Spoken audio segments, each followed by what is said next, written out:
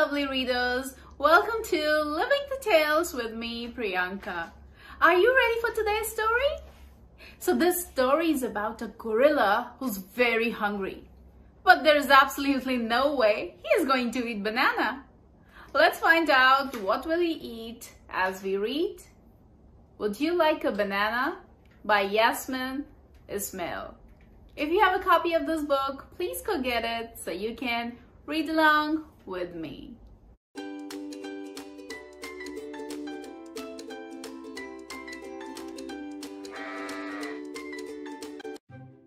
Would You Like a Banana? By Yasmeen Ismail.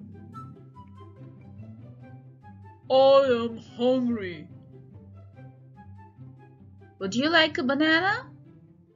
No, it's too yellow, it's too bendy, it is too wonky. I won't eat a banana. But you might like a banana. Just try a teeny taste. Would you like one on a plate? No, I won't eat a banana. You might like one with some bread, or maybe standing on your head. No, I won't eat a banana. What about a little one, or maybe one that's in a bun? No, I won't eat a banana. How about I eat one too? Is that something we can do? No, I won't eat a banana. You might like it in the end. In a bowl with a friend? No, I won't eat a banana. Watch its yellow belly wobble on a happy jelly.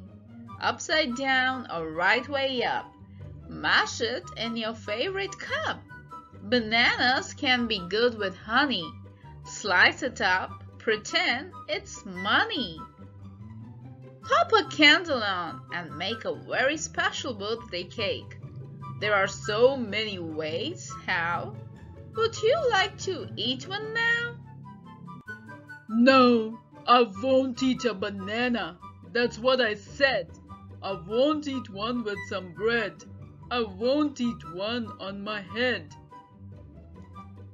I won't eat one up and down, inside, outside, right side, wrong side, round the bend, in the end, up and under, over and out.